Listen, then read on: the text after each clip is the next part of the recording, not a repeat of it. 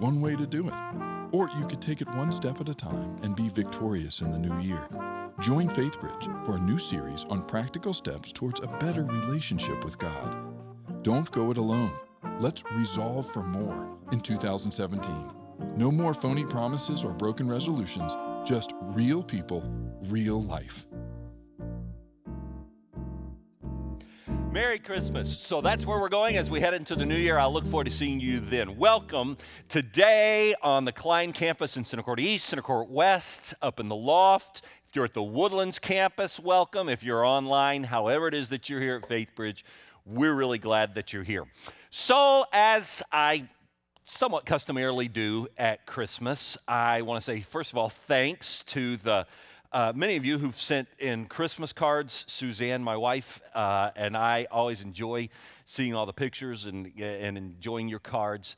But in lieu of trying to send back a card to the whole church, I'll just show you our Christmas card photo. Okay, so you can see it on the screen here. Wesley is in 6th grade now and just knocking it out. William is in 3rd grade and could not have enough sports in his life. And Suzanne and I are happily married and very grateful for all of the Lord's good blessings in 2016, which has been a most interesting year for all of us, hasn't it? In fact, did you know Merriam-Webster says that one of the most Googled words in 2016, as people have searched for the right word to describe their experience of this year, is the word surreal. And I think they're probably right. It has been a bit of a surreal year, hasn't it? As a matter of fact, a lady told me just the other day, as she was reflecting on her own sort of emotional state following the recent economic challenges here in the Houston economy and a highly controversial national election filled with political infighting, she said, you know, I just sort of wish somehow I could escape from all of it. And I bet she's not the only one. I understand that. You stare into the darkness long enough, and any of us can start to feel that way, can't we? In this world of ours filled with wars and refugees fleeing, families who are being ripped apart by violence, racism, diseases, drugs, human trafficking, political darkness, terrorism, fear about your child being bullied, or if you are a child, fear that you might get bullied, fear about where our country has moved in the last several years, fear about where our country is going to move in the coming several years. And if all of those things weren't enough, just hitch your hopes to the Houston Texans. And in a few days, you'll probably end up in the tank as well. Though I'm rooting for him tonight. Let's all root for him. Go Tom Savage as the new quarterback, huh? But sports aside, there's plenty to get discouraged about these days, even the most sanguine of personalities. Here's the thing, though. We have to realize, you and I, we're not the first people to come along noticing the fallenness of this world of ours. The world has been plagued with variations of all the things I just said for thousands of years. And it's exactly what the people of God were feeling some 2,000 years ago. They'd grown downright hopeless because God felt far away. He felt distant. He felt checked out. For 400 years, they hadn't even heard anything from God. And nobody since the prophet Malachi had had a message for them from God. And I'm sure that there was any number who had just sort of said, well, I'm giving up even on God. But then one night, everything changed. Pow, pow, pow. The whole sky lights up like fireworks. And they're the angels whose now well-worn words caught those unknowing shepherds totally by surprise that night as they were tending their flocks. Let's revisit a little bit of that angelic message and talk about it the next several minutes, okay? Look in your Bibles. If you have a Bible, you're welcome to borrow one. If you don't, the ushers are coming in the aisles, and you can even have the Bible if you need a Bible. It's our gift to you. Merry Christmas. Okay, so we'll go to Luke chapter 2. Just going to look at two verses 10 and verse 11, okay? But the angel said to them, "Do not be afraid. I bring you good news that will cause great joy for all the people. Today in the town of David, a Savior has been born to you. He's the Messiah, the Lord." Now, in that short passage, God was telling them and telling us as well three crucial things that we have to understand if we're ever fully going to appreciate Christmas. What are those three things? I'll tell you now. The first one is this: the world cannot save itself. That's the first one. The world can't save itself. That's just implied in this message that the angels were bringing to the shepherds. Now, even saying we can't save ourselves makes me feel a little bit bad, because who of us wouldn't want to see all of us pulling together to save the world? I'm all for benevolent causes, and unity is a wonderful concept. And I don't like war, and racism and violence are terrible. But the problem here is we'll never be solved by better world leaders, or by better education, or by better economics. Although I'm for all three of those things. Here's why. Follow me here. See, we tend to believe that all the world's problems are caused by those other people out there. All of us think of ourselves as the good guys. You know, I'm one of the good guys, right?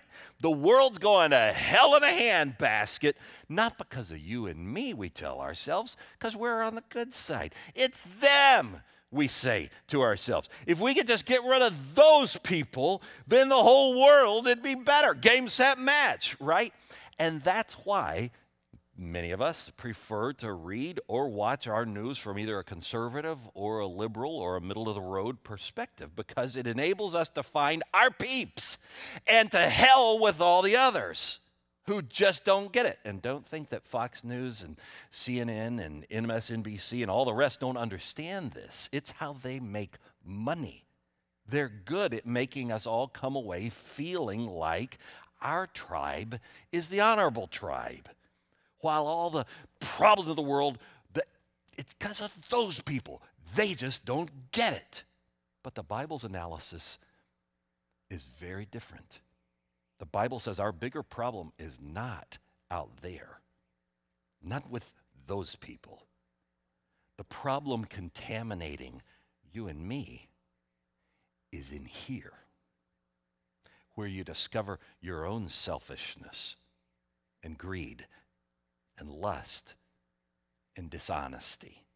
See, God never created any of us to have sinful hearts. He created all of us to be open-handed and generous and loving and forgiving and gracious and patient and pure and committed and loyal and faithful and honest and virtuous and reverent human beings. That's what He created you and me to be.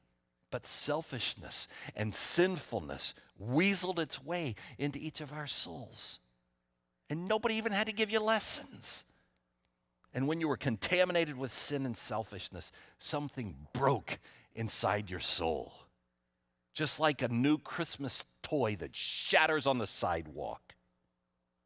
But if you don't believe me, if you're like, no, that didn't ever happen to me. You want proof? I'll give you proof.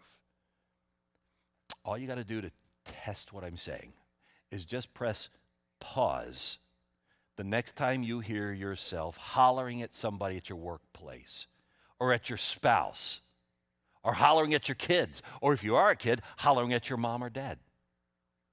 Need more proof?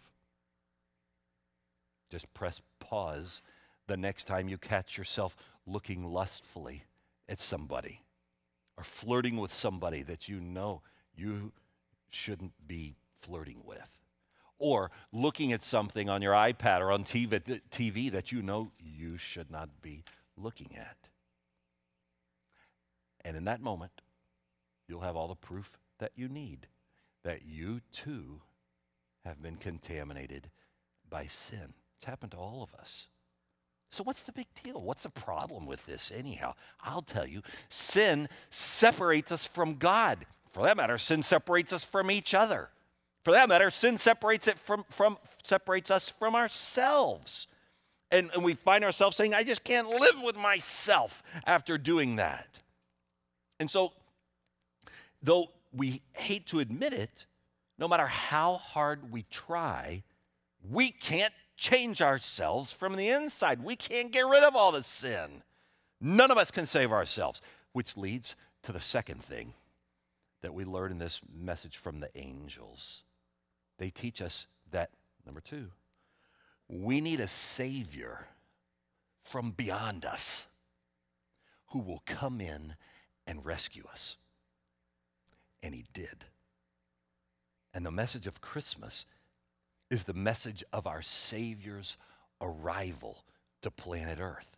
It's the reminder that 2,000 years ago, this God-man, Jesus, blasted through the wall that separated the spiritual from the physical. And he steps up to each of us. He steps up to you and he steps up to me. And he says to each of us, I know everything that you've done. No matter how much you didn't want somebody to know it. I know it. But I still love you. And though you deserve death and separation from a holy God, I'm going to give you better than you ever deserved. I'm going to rescue you now. It's why he blasted through that wall that separates heaven and earth. It's why he was born into that manger over in the Middle East, where for 33 years he lived the life of sinless perfection that you and I could never live. And then for your sake and for mine, and for the sake of anybody, whoever wants to be rescued, he died for our sins as our substitute, enduring in our place the hell and the punishment that each of us deserved. And then on the third day, he rose from the grave, triumphing over death. It's signifying to all of us who attach ourselves, who link ourselves to him through trust, through faith, that we too in the end shall rise to life. Life eternal and life abundant. It's so interesting, though, how many people, even those who study comparative religions, and I'm all for the study of comparative religions because there's no religion you can't learn something from. But so many people, even those who study it, are still totally confused about Christianity. They still don't get what Christianity is about. I can't number the people who I've heard say over the years, well, I just hope at the end of my life that my life will tell the story of more good deeds than bad deeds. Or that I'll have done enough to have found my way into God's good side of the ledger chart.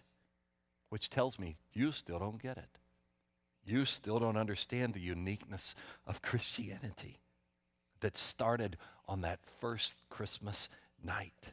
See, Christianity is not like any other religion. All the other religions, they are prescriptions of, they have hoops that you got to jump through and hurdles you got to jump over and systems of regulations and rules that you got to live by, things that you have to do, whether it's an 8-fold path or 5 pillars or 10 commandments.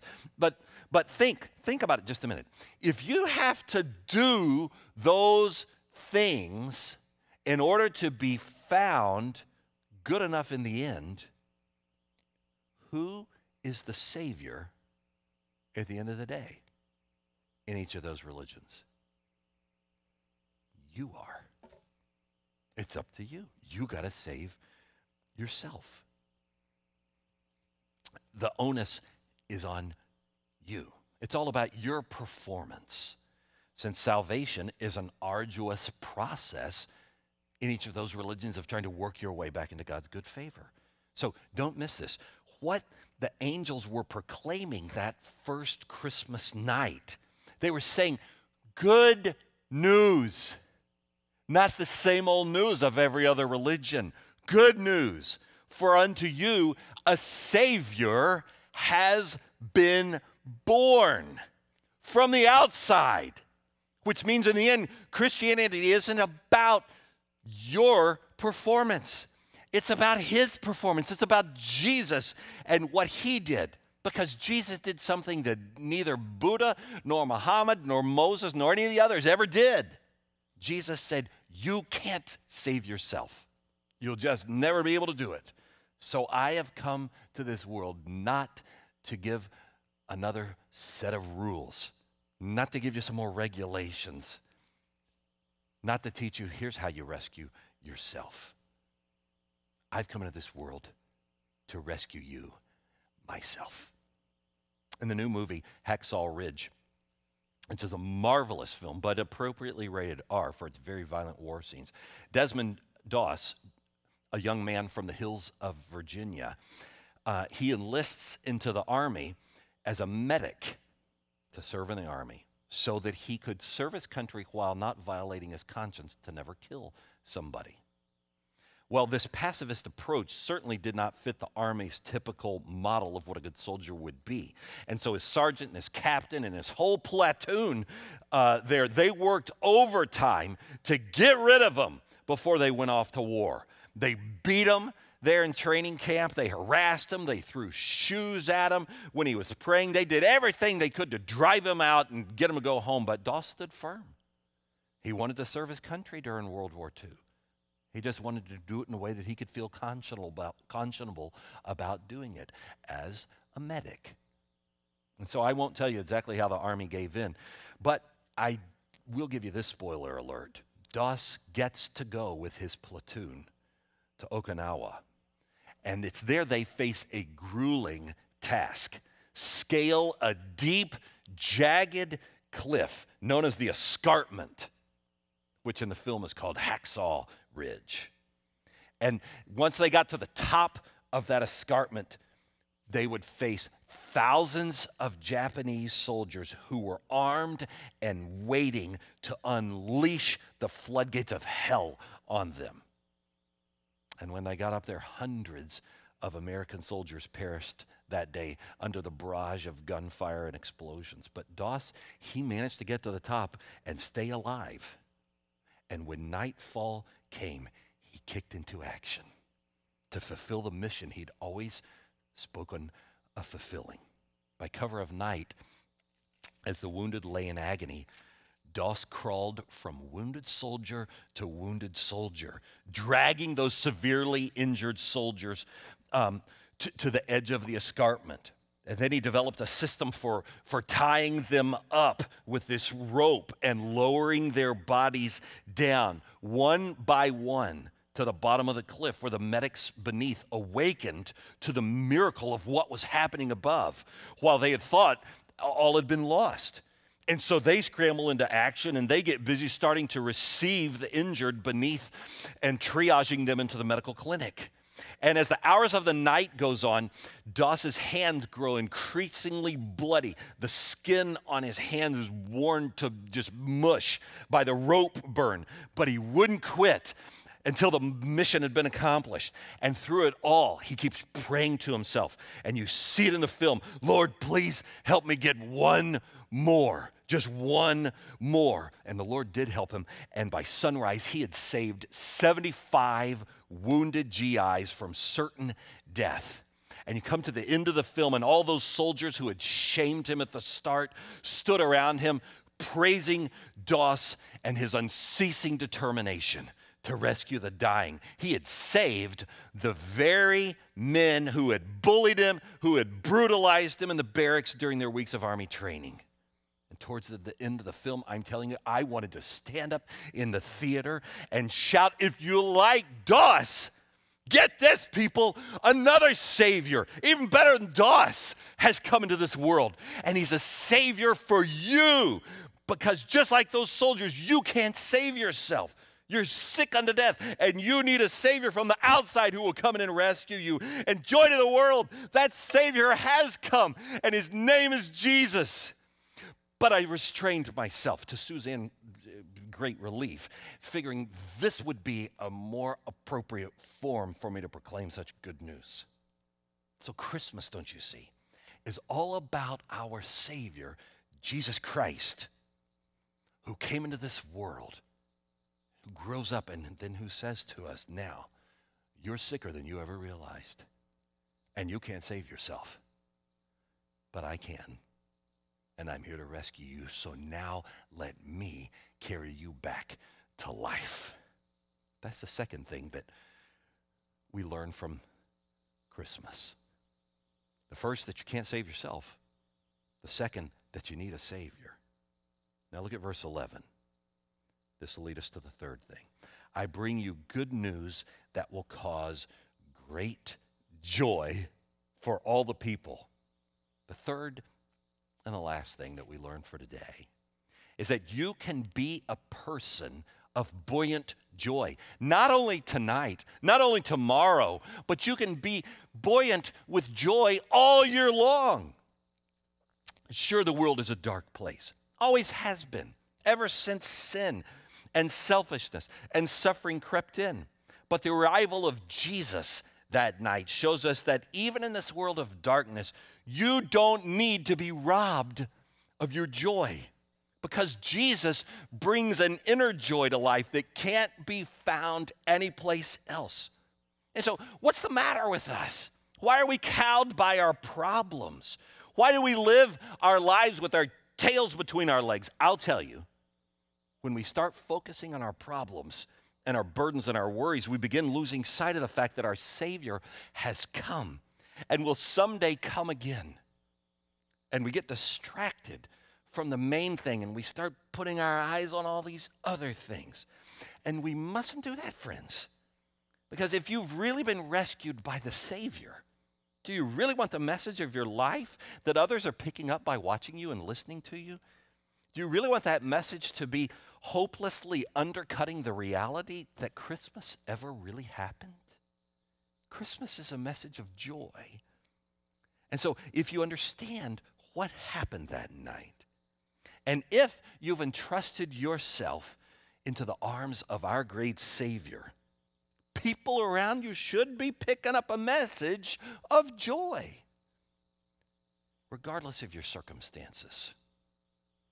Now, I'm not denying the realities of pain and suffering and death and anybody's life. And I realize that we have a lot of it here today, all those things.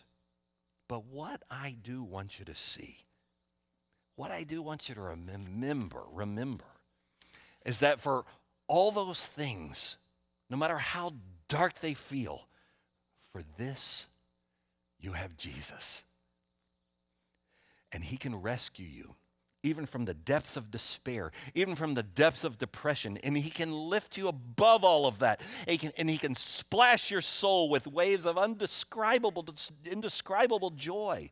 Not just on that day when you first place your trust in him, but daily, ongoingly, as you journey through the rest of your life here on earth.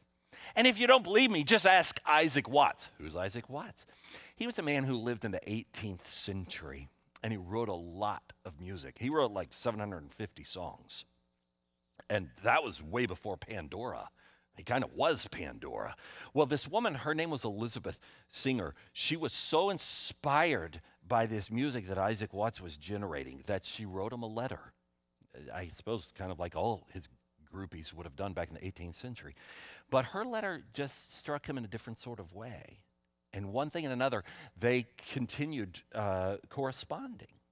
And they fell in love with each other through the mail. I suppose it was kind of like an 18th century version of a Facebook affair. And they decided that they were going to get married. But remember, they'd never met each other in person. So the time was arranged for their first meeting, and they could hardly wait. And after rushing to find each other, she was stunned. Perhaps he just never mentioned to her that he was only 5 feet tall. with an oversized head and a hooked nose and small eyes and pale skin. I guess you could say Elizabeth loved the jewel of Isaac, but just couldn't stand the case which contained it. And I'm sure she'd probably been expecting, I don't know, a more normal, virile man of 6'3" or something like that. So she returned home, never to marry him. And he was, as you might imagine, heartbroken, shattered. But look at what he did. Isaac Watts poured himself back into his writing, and even in the midst of lifelong loneliness, he just kept looking to Jesus, his Savior. And of the 750 or so songs that he wrote, one of the most famous is one still sung all around the world at this time of year, and even sung here in all of our rooms today. That song is called Joy to the World. The Lord is come. See, beneath all the pain, beneath all the disappointment, Isaac Watts could still have an abiding sense of joy. Not because he somehow found a way to escape the pain and the darkness of his world, but rather because he had swung the doors of his heart wide open to Jesus Christ coming in and reigning inside of him. And Jesus can reign inside your heart as well. See, when the Lord meets you in your darkest points and bathes your tears with his amazing grace, you'll begin to experience his peace that surpasses all understanding. And you'll be, as C.S. Lewis said, surprised by joy. Jesus told this to us himself. He said, in this world you will have trouble, but take heart. I've overcome this world. And I've told you all this so that my joy may be in you and that your joy may be complete. He's the only thing that can complete us and fill us ultimately with never-ending joy. So, when something happens in your life, or your health, or your wealth, or your comfort, and you're not in Christ, you will be decimated. But not the Christian. Not the Christian. The Christian's different. The Christian just goes back to the truth of Christmas and rehearses it all year round and looks at it and reminds himself and herself, if this is really true, and it is, then no matter what happens to me in this life, my real riches are safe above. And in the meantime, I can be at peace, not frantic, come hell or high water, because my great Savior will carry me through to the end. So here's my closing question. Have you come to know him? Have you received this ultimate gift of a Savior? Have you entered into a personal relationship with him? Have you connected to him through faith, through placing your trust in him, not in your goodness, but in his? And have you surrendered to his lordship, his taking charge of your life? You say, well, how does that transaction occur? It occurs through prayer. You just talk to him. You tell him plainly, I need a Savior to forgive me of my sins. And I'm ready to receive you as my Savior, to make you the Lord of my life, Jesus. And you put your trust into him. Let him pour his amazing grace into your life this Christmas Eve. Let's pray together. Lord, thank you for the message that you gave to those angels that night to give to the shepherds, which is still a helpful word for all of us even today. Thanks for the good news, for the reality that we can't save ourselves, but that you did send us a Savior. And as we connect to him, for the reality that we can be people of joy. Now my prayer, Lord, is that each person here would move closer to you in this moment than they were when they came in. For those that have known you and walked closely with you, perhaps for years and years, that they might come in even closer to you yet and surrender even more of their lives to you even now. And I pray for those who here have said, I don't think I ever quite understood it all this way, but now that you put it this way, it really all makes sense. And I think I would like to take Jesus into my heart. Even in this quiet moment, you just tell him that. Why don't you just talk with him directly? And others of you still, you might say, well, I have found this very helpful and very interesting. I don't know that I'm quite ready to invite Christ into my heart and life, but I am ready to do a little bit more investigating about all of this. Well, you just tell him that, why don't you? And why don't you follow through with that as we move into the new year as well? Thank you, Lord, for your love, for your grace, for this night. We pray it all in Jesus' name. Amen. We're going to come towards the end of our service now by coming to the Lord's table. And I'll just explain briefly what it is that we're talking about when we have the Lord's Supper. After this baby Jesus grew up 33 years later, he went to that cross to die for your sins and mine. But the night before he went to the cross, he gathered up with his 12 disciples. And he sort of explained to them, here's what's going to be happening. And I want to leave you a tangible way that you can have access to all of this for years to come. And he took the bread there in that meal and he gave it a new meaning. He said, now he broke the bread and he said, now this is my body. And it's broken for you. And then he took the cup and he said, this is my blood poured out for you for the forgiveness of your sins. And he said, now I want you to come. Every time you come and you gather and you take the bread and you take the cup, you're going to remember me. And you're going to remember everything we just talked about and why I came into this world to rescue you.